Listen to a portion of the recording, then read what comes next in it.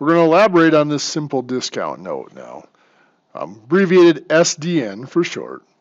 And remember, in the simple discount note, the face value of the note, in other words, the value that is listed on the note, is the amount that gets paid back at the end. So we work backwards from that to calculate what's called a discount. The discount is just the interest charged on the note. Subtracting that discount, going backwards to the beginning to find the proceeds. So let's do some examples of calculating the discount and the proceeds on a simple discount note. So we'll start out with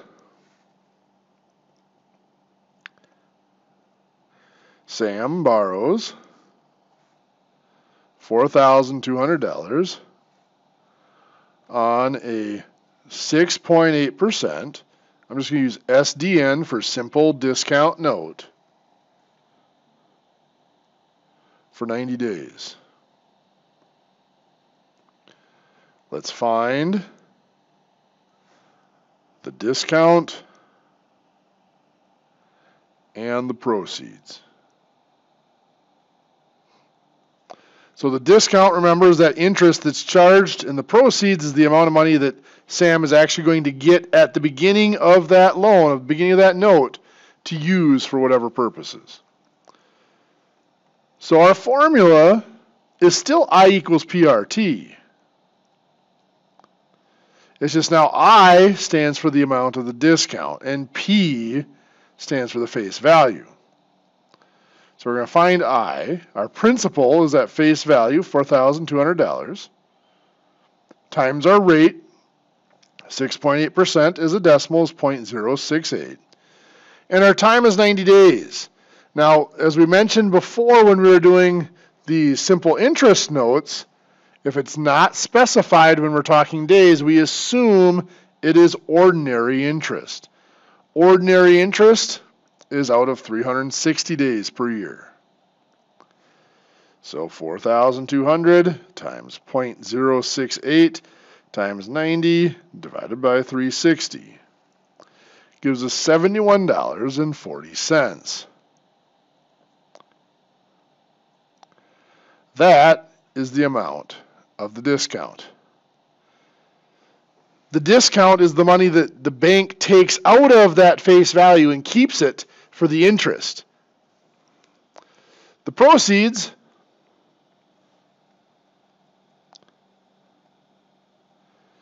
are then equal to that face value, the $4,200, minus the discount, $71.40, which is going to give us $4,128.60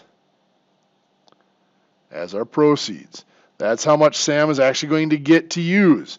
So in this simple discount note, as you can see, the face value gives the total amount at the end of the note. And that total amount gets split up. The bank calculates the discount, which is the interest, which they keep, and then the proceeds, which they give to the customer to use, and at the end they just pay back that face amount. Let's do another example. So let's have Peyton borrows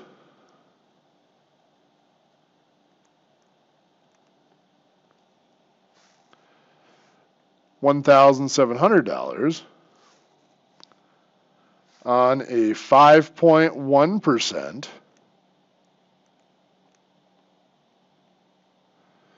simple discount note for 105 days. So I want to find the bank's discount, the discount, and the proceeds. So once again, we're going to find that discount first. I equals PRT. Principal is $1,700. Our rate is 0.051. And our time is 105 days. Not specified as exact, so it's going to be assumed ordinary again. So 105 over 360. So 1,700 times 0.051 times 105 divided by 360. Giving us, rounded to the nearest penny, $25.29. That, once again, is the bank's discount. That's the amount that the bank is going to keep as the interest payment. So the proceeds are going to be that face value of $1,700 minus the interest of $25.29. Give us $1,674.71 is the proceeds.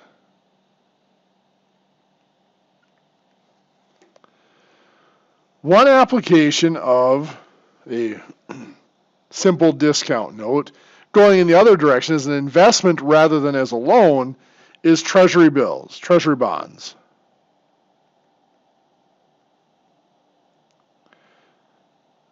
Sometimes referred to as savings bonds. A savings bond or treasury bond is a simple discount investment where the face value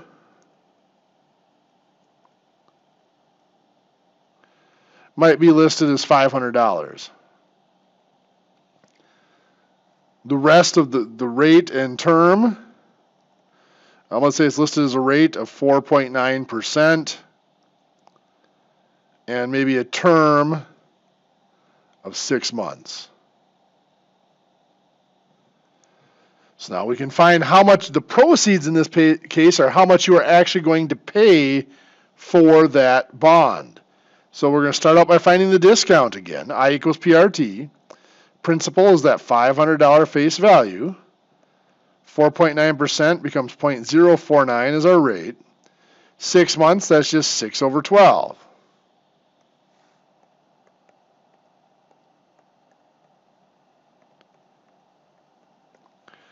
Giving us $12.25 discount.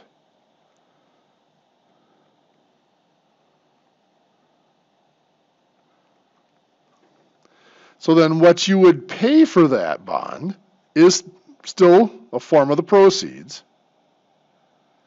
It's that face value of $500 minus that discount of $12.25.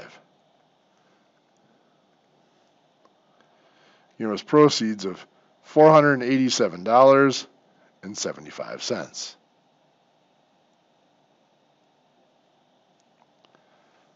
So that's the basics of a simple discount note.